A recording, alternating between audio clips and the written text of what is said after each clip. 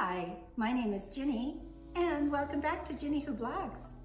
Recently, I went up to the mountains to see all the pretty fall colors, and in this little small town called Genoa, I found this cute little Italian bakery with lots of Italian foods and homemade pastries. So I bought this organic pasta from Italy, and it has all the fall colors, and it's called Nastri. So I had some tri-tip and mushrooms, and I thought I would make a fun dish. Well, let me show you what I came up with. I used tri-tip, Italian organic pasta, mushrooms, garlic, butter, Worcestershire sauce, white wine, pesto, and Parmesan cheese. You'll want to marinate your tri-tip.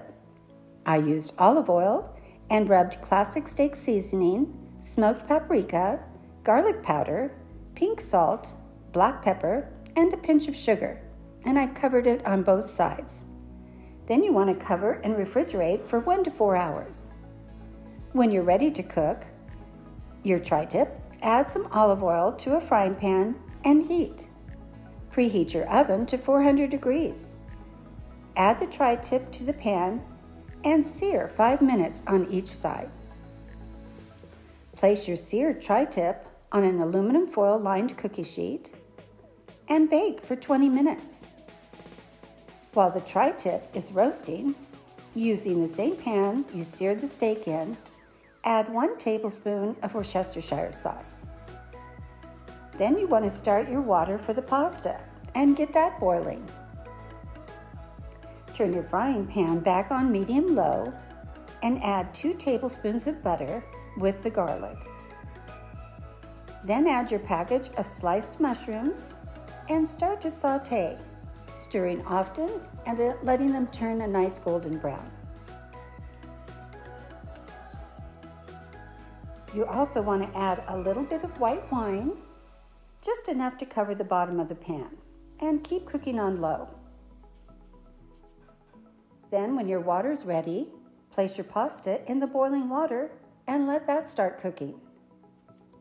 Then you want to take your tri-tip out of the oven and make a donut out of foil and place the tri-tip on top. This allows the tri-tip to continue cooking without sitting in its own blood. And let it sit for 10 minutes while you finish your dinner. While the pasta continues cooking, after it's done, you want to drain it. And then you want to remove your mushrooms and put it in a small container and save half for later. Once you take your mushrooms out of the frying pan, then you want to add your pasta back into the frying pan.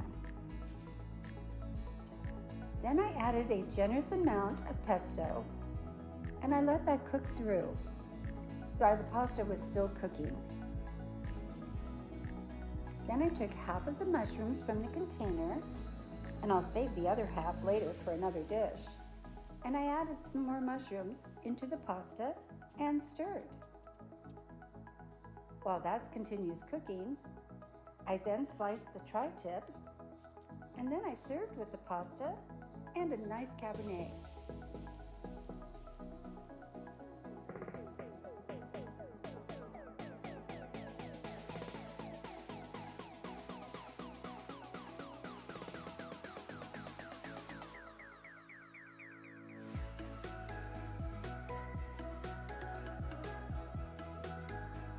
Everything turned out perfect.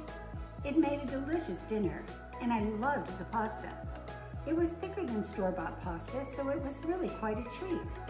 I know not all of you can find Italian pasta in a cute little Italian bakery, but you can always use your store-bought fettuccine, and it'll be just as good. Of course, I had leftover tri-tip, but I'll use it during the week for other dishes. I hope you'll enjoy making this. Leave me a comment below and let me know what your thoughts are about this dish. Be sure to click on the like and share it with your friends. Check out my YouTube channel and subscribe at Ginny Who Blogs. You'll find this recipe on my website, ginnyWhoBlogs.com. And remember, cooking for one can be fun, and I'll see you next week.